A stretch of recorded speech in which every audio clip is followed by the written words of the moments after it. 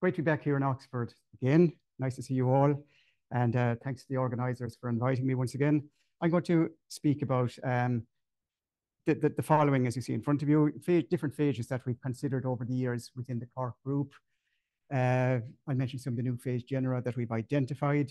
I'll move on to talking about peptidoglycan hydrolases. And then if I have time, I'm timing myself here carefully, I'll talk about some of the delivery systems that we've also endeavoured to use within the Cork group. These are the various collaborators in Cork that I've worked with. We're not all in the one university. There's 2 universities in Cork, and there's also the Agricultural and Food Development Authority, Teagasc, it's pronounced, where I worked myself many years ago as well. So we all work together on a number of different phages, and because we have different labs collaborating together, there's a wide variety of phages that we've covered. I'm not going to talk about all of these. In fact, I'm going to talk about very few of them. I'll focus mainly on Staphylococcus aureus and C. diff.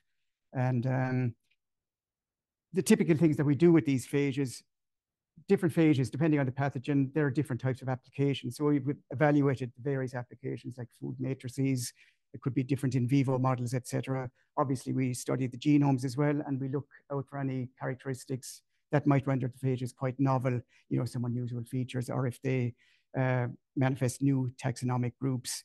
These are all the PhD students that we've worked with over the years. Many of them have spoken here at the series of Oxford conferences as well. I'll just mention the last student down there at the bottom, Colin Buttimer. He presented over here in 2017, and his work was all about the Enterobacteriaceae that are responsible for potato disease, some kind of tissue damage in potatoes. And he isolated a number of phages from that. He presented it over here and also established a collaboration with taxonomist Dan Turner. He produced quite a lot of papers for his PhD, not just these ones here, 7 altogether, but in the course of that, identified a number of new taxonomic groups, 3 new genera, and also 1 new subfamily, which has since then, gathered quite a number of members within that subfamily. And we were allowed to name the subfamily after Cork. You're allowed to do this with subfamilies. And that's just up there, the different, the ICTV registrations of these new genera as well. When you talk about whole phages to eliminate undesirable bacteria, you've one big challenge.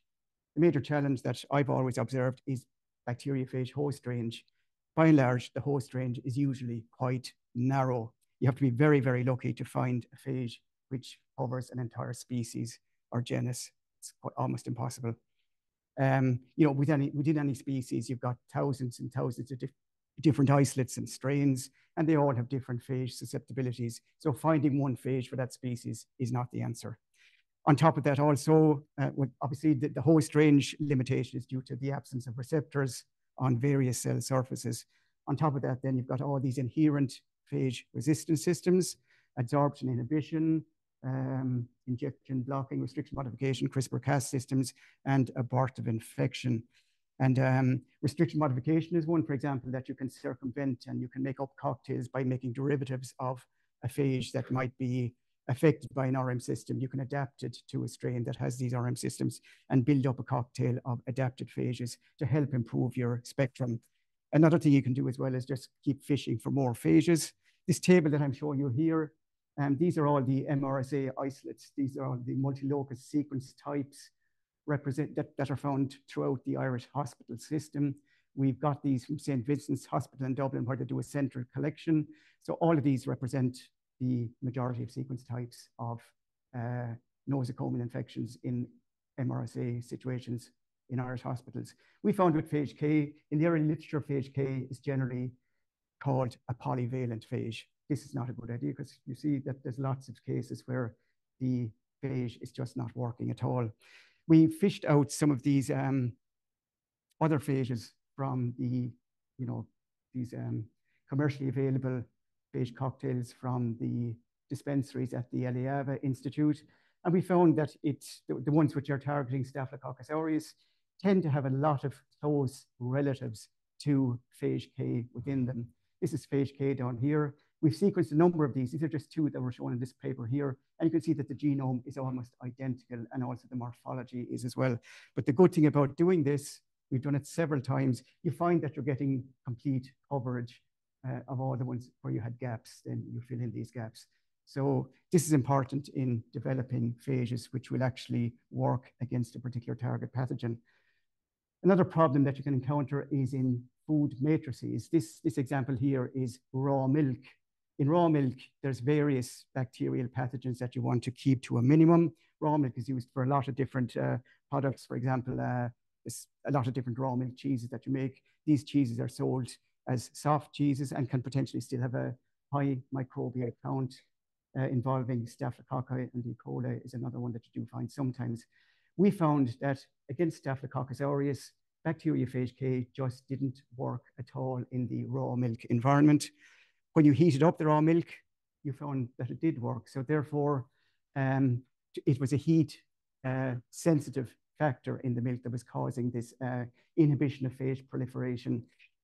Scientific literature indicates that these are immunoglobulins, which compromise the bacteria and cause clumping of the bacteria and puts them out of reach of the phages. It tends to be genus dependent. We did a study quite recently here. This is phage K in Staphylococcus aureus, T0, T18 hours. You add the phage to your bacterium. This is the PFU per mil. After 18 hours, you see with Staphylococcus aureus, there's no increase in phage titer. On the other hand, with E. coli, gram-negative rod, there's your starting titer, and E. coli phage T4 is happy to replicate and is not affected by these immunoglobulins at all.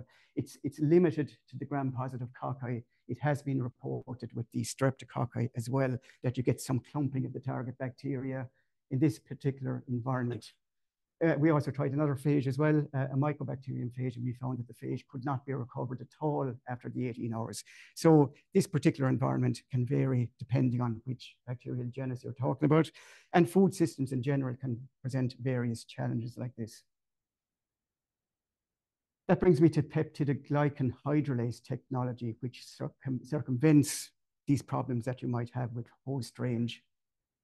The peptidoglycan hydrolase, the first one I'm going to talk about is the endolysin. This is the lytic cycle here, adsorption, replication, maturation, and the release of the progeny phage due to the action of the phage-encoded endolysin.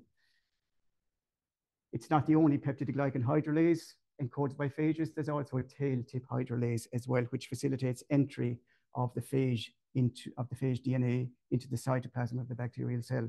So we've worked with a number of these. This is a tail tip hydrolase. This is the phage endolysin of phage K. And you can see that it's got 3 domains, 2 enzymatic, a peptidase, an amidase, and a cell binding domain.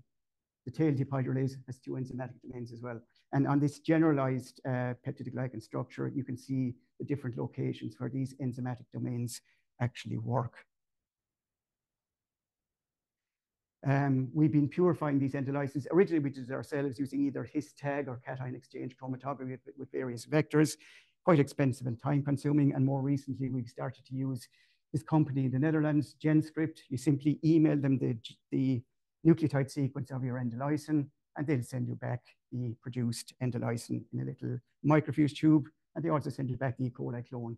So it's far more time efficient and also more cost effective as well. They're using the PET vector system, which is quite efficient as well. You can look at the efficacy of your endolysins using zymograms. This is a polyacrylamide gel, which has been impregnated with autoclaved cells of your target bacterium, and you see the zones of clearing wherever your endolysin has migrated. This is a video I've shown before. I'm not showing it as a video today because it takes some time to set up, but basically to the tube on the left, you're adding a ml of buffer containing the chap endolysin and just control buffer to the tube on the right. And then after a few minutes, this is the effect that you see, complete clearing of the tube to which you've added the endolysin. All of these studies, as I say, are with this chap domain of the phage K endolysin. The phage K endolysin is quite large, 495 amino acids, and the chap K on its own is quite effective. It's only 161 amino acids, smaller molecule, easier to work with. So in the next few slides, I'll be focusing on that particular endolysin specifically. Just in terms of the properties of the endolysin, it works over a range of pHs, salt concentrations, and temperatures. That's good stability also. And the best mechanism for long-term storage would be lyophilization and then reconstitution. We've also just a couple of slides here showing one application of this. The major source of staphylococcal infections in a nosocomial situation in hospitals tends to be the nasal cavity. This is the main reservoir for Staphylococcus aureus in hospital patients. So we took 14 animals and we colonized them with a bioluminescent Staphylococcus aureus. We colonized the nasal cavity of these animals. We had 14 animals. 7 of them were treated with the ChapK endolysin, and 7 were left untreated, just with buffer. And we could use imaging to see them, to see the bacteria if they were present. And this was the result. The lower 7 animals here on this particular picture is the animals that had been treated with the endolysin, and bacteriological methods were used to evaluate. And there was actually 0 bacteria left as determined by plate count. Whereas you see the colonized bacteria are still present in the untreated animals. We also looked at various surfaces as well. I won't go into this, but it's quite effective as a biocide as well. I mentioned host range when I was talking about the bacteriophages. This is the host range of the endolysin. It's quite genus specific. So what you're seeing here with these graphs, this is delta OD. So a long bar here means good efficacy. There's a big drop in optical density in a liquid culture. So the first 3 red ones there, these are Staphylococcus aureus. These are just some of the MRSA strains from Irish hospitals. These are EPS producing strains from biofilms. And these are coagulase negative staphylococci, other species of the genus Staphylococcus. They're all quite sensitive to the endolysin. And then just outside of the genus Staphylococcus, these are micrococci. So basically, these are close relatives also of Staphylococci. They're some of the streptococci. And you see, dropping off levels of susceptibility to the endolysin. By and large, the endolysin tends to be confined to its own genus. Unlike an antibiotic, with an antibiotic, if you're using it to cure an infection, there's a lot of collateral damage. You're wiping a lot of the bacteria, the good bacteria from your intestine, for example. With the endolysin, you tend to be genus specific. It's quite targeted, and it doesn't have the problems that you have with phages, which have too narrow a host range that you're not even killing the genus that you want to in many cases. This is an in silico model of the endolysin. We were very lucky to find out that this scale up here shows charge on it. Blue indicates positive charge. The endolysin here has a very strong positive charge, which is quite fortuitous. It's not a generalization of endolysins. It's just we were looking in this case that it does have such a property. The cell wall of Staphylococcus aureus is negatively charged due to the tecoic acid. So there's very good attraction between this endolysin and the cell wall. We also progressed to doing X-ray crystallography studies, and we determined the X-ray crystal structure of it. We also did a lot of site-directed mutagenesis to define all of the important amino acids, et cetera, et cetera. We also did a lot of random mutagenesis as well to see could we improve the activity of the endolysin. We were unsuccessful in that. Nevertheless, we got a few nice papers out of it anyway. We stuck with protein engineering for a while to see could we improve the activity. And one of the successful experiments that we did was when we started shuffling these domains. Here we have the original staphylococcal endolysin, the 2 enzymatic domains, cell binding domain.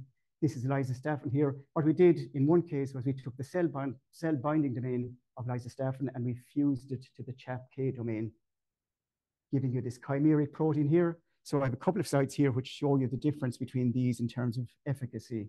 On the left-hand side, you've got the ChapK original enzymatic domain, and here you've got the chimeric protein. At 5 micrograms per mil, you see that there's reasonable drop-off in optical density over these minutes indicated here. With the chimeric protein, there's a more rapid drop-off. Similarly, at 20 micrograms and 50 micrograms per mil, you're seeing better with the chimeric protein. You might look at the top here and you see that these are log phase cells. In the real world, your target, generally speaking, will not be log phase cells, in situations like biofilms, et cetera, which cause lots of medical problems. Cells tend to be more in the stationary phase of growth. And in the stationary phase of growth, there's lots of physiological changes that you do get in bacterial cells. And these tend to make your cells more resistant to antimicrobials, including antibiotics. So we also did this study then looking at 7-day-old cultures. And again, this is the activity. We're not seeing any activity at 5 micrograms, a bit of activity with the chimeric protein. This is the native endolysin. And here again, we're seeing better activity with the chimeric protein, showing that that bit of protein engineering did work. So I'll just finish up now with a few words just about delivery systems. Just have a couple of minutes left. I'll talk a little bit about secretion vectors and then nanoparticles. Secretion vectors, one case where these were sort of insignificant is in the case of Clostridium difficile, which causes very serious infections in the large intestine after antibiotic therapy in hospitals. There's naturally a low level of C. diff present in the gut of a lot of patients in the hospital. These tend to be antibiotic resistant, and with fairly severe antibiotic therapies, the numbers of C. diff can rise to quite high levels and cause pseudomembranous colitis, which has a high fatality rate. So we fished out an endolysin from a phage against C. diff. It's a tempered phage, but that doesn't matter. An endolysin is an endolysin. Sequenced the genome. It was an amidase that we uncovered here. We showed efficacy against C. diff. These are anaerobic plate counts. C. diff is strict anaerobe, of course. So good activity from the C. diff endolysin. And the strategy that we had was to obviously clone the endolysin, put it into a secretion vector, and introduce it into a probiotic bacterium, which we did successfully. But however, when you look at the secretion levels from it, this is your probiotic lactic acid bacterium. It grows anaerobically as well. These are fermentative bacteria. They don't need oxygen. Sorry, this is C. diff lawn on the plate. These are your transformants of the lactic acid bacteria. And you see a zone of clearing around them where secretion of the endolysin has worked. Unfortunately, the secretion level is far too low. If I was revisiting this, I'd use a probiotic E. coli. There's a famous E. coli strain called E. coli Nissel, discovered in the early 1900s, which is recognized as a probiotic. That would be a far better system, as you have better secretion systems in E. coli. Nanoparticle technology, I think I'm running out of time. Would that be correct? I'm pretty close. Yeah, we've also looked at various nanoparticles in collaboration with Toby Jenkins at Bath University. I won't go into the details about it because I can see here I'm at 18 minutes. We've tried a temperature-triggered release of endolysin. This worked quite effectively. And also we've been looking at a pH-induced delivery of endolysins as well with Danish Malik at Loughborough University. We've looked at a few other endolysins as well, and successfully did characterizations of these also. So I think I leave it at that. That's the limit of my time.